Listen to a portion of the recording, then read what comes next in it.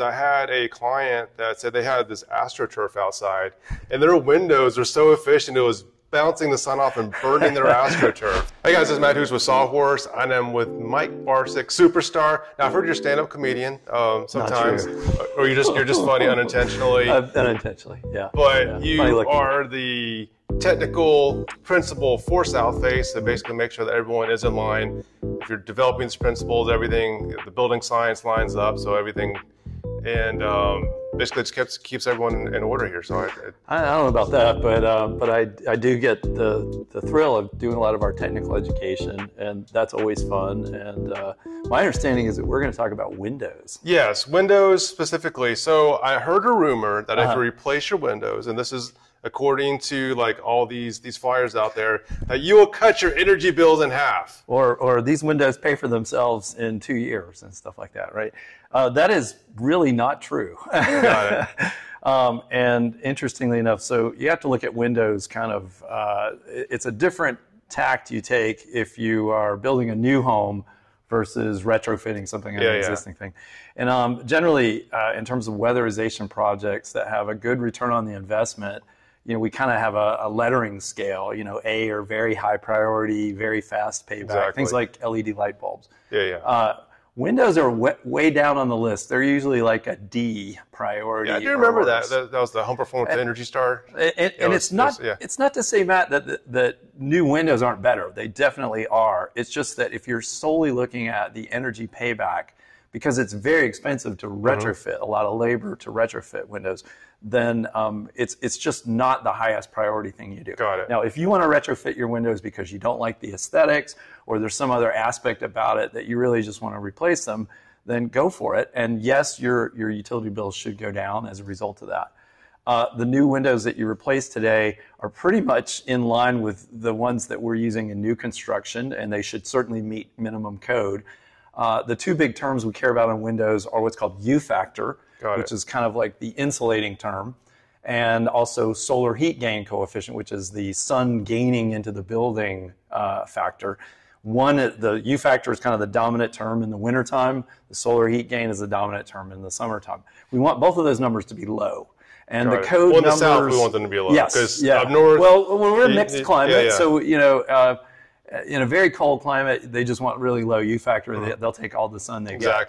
But, you know, and then if you go way far south, it's much more about solar gain. So we're kind of a mixed climate, so everything matters. You can go to Energy Star and look at their guide for windows to sort of see, based on your climate zone, what is the most important thing. But generally, if you just follow the most current codes, you're getting a pretty good window. The technologies today, you know, the old windows, like the ones I have in my 100-year-old house, are single pane wood frame, and they have about an R value of about 1, or a U factor of about 1. And the solar heat gain is actually pretty high. It's probably 75, 80%.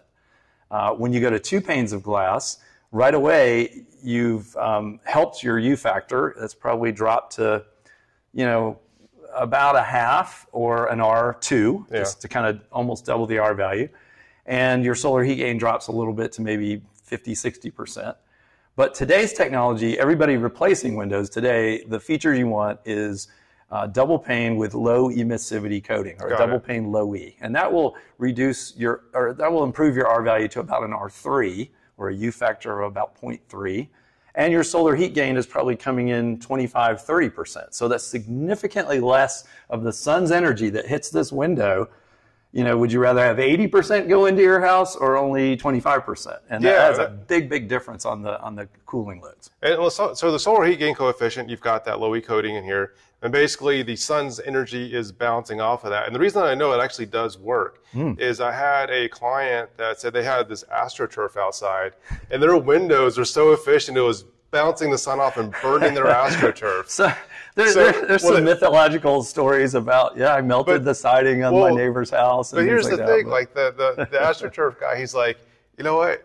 I don't want you to burn the AstroTurf. So he's like, he recommended putting inefficient windows in to say, I'm like, no, that's not the right. That's not the right priority for that. So that's a pretty extreme example. And some are more kind of heat mirror reflective than others, but generally no. Low E windows are a clear proven window winter, I guess I should say. The challenge is just the labor to replace windows. So if you're looking on an existing home, we have an option now. It's kind of an intermediate step. Yeah. If you don't hate your windows, but you want to make them better, you could add storm windows. And today, you don't want to add clear. You want to add what's called low E storm windows, which is it's very similar kind of coating. It's a slightly different type, but it really does help that existing single pane window perform much better. Now, there's an aesthetic detail. It's usually cheaper to put them on the outside, but they don't look as good. But there are also options, and we see this a lot in historic buildings, with interior storm windows, which look really, really good. The outside aesthetic is kept historic. You really can't see the stuff inside. They're so hidden, but they work. So there are ways. Those are also more expensive, as you can imagine.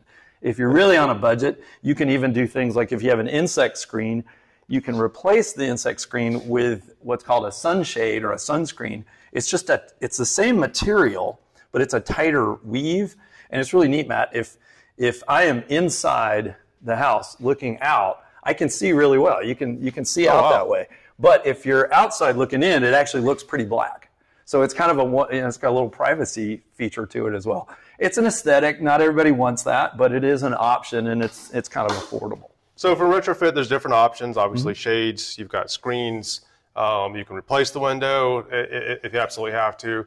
Well, let's talk about the design and installation. So first of all, with the design of it, not having a window is actually more efficient than having a window. Obviously, by code, for egress, you have to be able to get out of the house. You want some natural daylight coming in, but sometimes people put all the wrong kind of windows on the wrong side of the house. Or way too many, or things like that. Yeah, so be judicious with your glazing. That's a really good point, because our typical window today is pretty good. It's an R3, but that's nowhere near as good as the wall itself, which is, 4 times that number. Even a code-built wall is better than a high-performance window. Yeah, absolutely. And then the very, very high-performance windows are very expensive, too. So, yes, be judicious with your glass. Our name of our organization is Southface, because we want to try to orient our glass to the south with a modest overhang, if you can get away with it. It's also great to have north-facing windows. If you're in air conditioning climate, especially, you really want to minimize east and west glass. And it's not to say you can't have it, but you want to kind of go smaller, or if you can shift a window on a corner, it's either north or west, pick the north, that kind of thing. So the location of the glass, I think, is important. I also wanted to mention frames. Today, we have some really nice choices. Most of the country has kind of gone away from metal frames. Metal frames have good durability, but they also tend to be surfaces that condense water, and metal's very conductive. So our big choices today are probably the most common is vinyl. We also have wood, and those have pros and cons. Wood is an organic material, low carbon footprint. Vinyl has some toxicity issues with its manufacturing, but vinyl windows today are much better than they used to be. They're much more stable. A neat third alternative is extruded fiberglass. And you'll see that offers really all the benefits of each of those products without the pitfalls. You can paint it if you want to, but you don't have to. Wood, you have to paint. Vinyl, you don't want to paint. So, kind of choices like that. But all of those tend to be much better insulating than our, let's say, inexpensive metal window. And the fiberglass ones, I mean, our clients like those. Most people, they see the benefit of a pre-finish. It's like, I don't ever have to paint it.